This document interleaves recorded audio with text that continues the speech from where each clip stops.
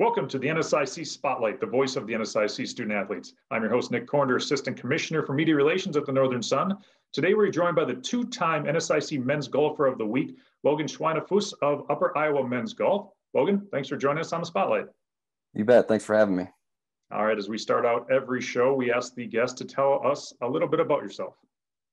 I'm from small town Iowa, Austin, Iowa. I'm an agricultural business major, graduated last May, and came back for my fifth year here and started the MBA program. Outstanding. You said you grew up in Iowa, obviously familiar with Upper Iowa University. What was it that drew you to Fayette?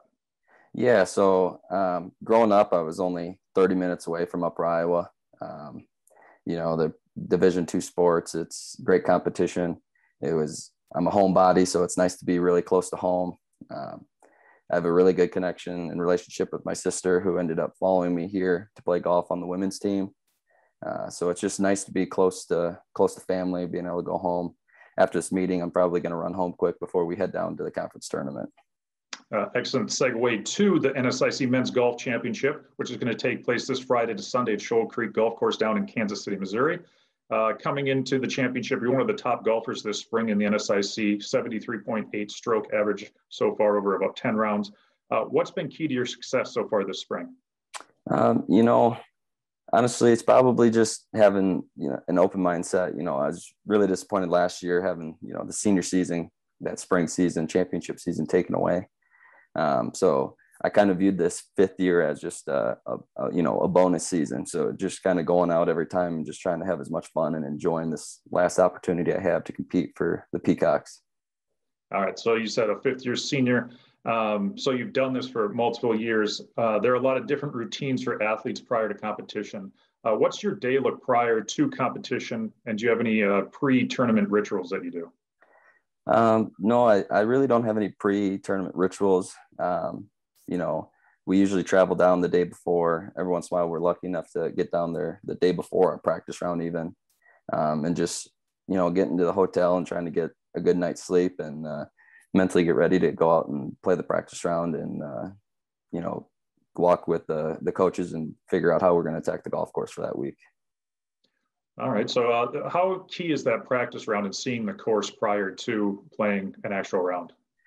It's huge. A lot of times we're going to the same golf courses, but every year it's just nice. You kind of pick up on, a thing, a new aspect of the golf course that you missed the first time that you played there. And just different holes that you can kind of spend a little bit more time focused on every time, and just figuring out what the best way to play the golf course and get around there most efficiently is. As we mentioned, a two-time player of the week this spring already.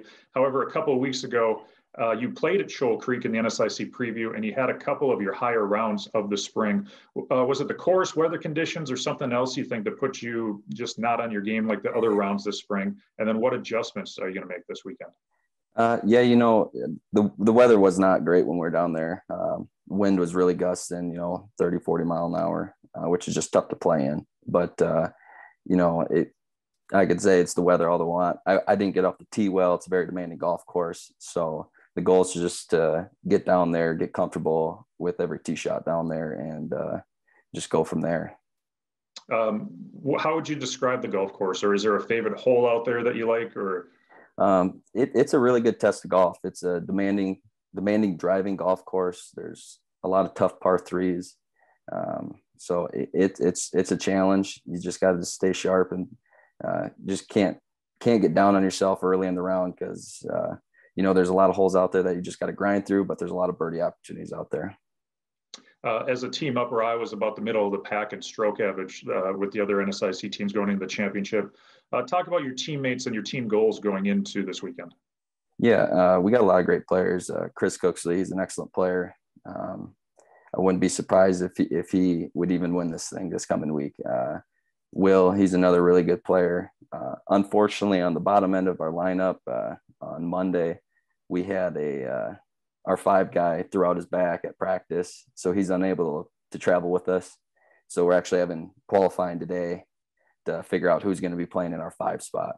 see a lot more injuries than you would think for golfers with the amount of torque on your body and the swing and everything. Talk about that experience a little bit. Yeah, for sure. You know, I've been lucky enough with our trainers to get in there and do some cupping on my back to try to keep me as fresh as possible throughout this season, especially since we've been playing basically every weekend in just such a short season. But yeah, you know, it was really mature of our five guy to just, you know, tell coach, he's like, I'm just not healthy. I can't go. You know, if I can't swing, I can't play. You know, it doesn't do anything for our team. So, you know, we'll have somebody qualify in and we'll be able to go and hopefully be able to, you know, put together a good round when we need them to. Yeah, the character of your teammates is something I want to lead into with the travel you talk for golf. You're playing tournaments, and a lot of the time it's midweek because the courses are busy on the weekend. You were the Elite 18 winner last year with a high GPA. Talk about the balance it takes to be on the road competing for multiple days in the middle of the week, but still maintain that elite GPA. Yeah, you know, luckily at Upper Iowa, we set up our classes a little different.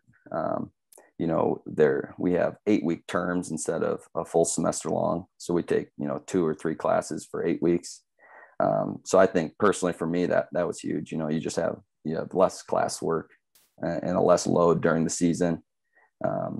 But we also, as a business major, we don't have classes on Wednesday. So like you said, playing early in that week, we come back on, you know, late Tuesday night, we don't have class on Wednesday.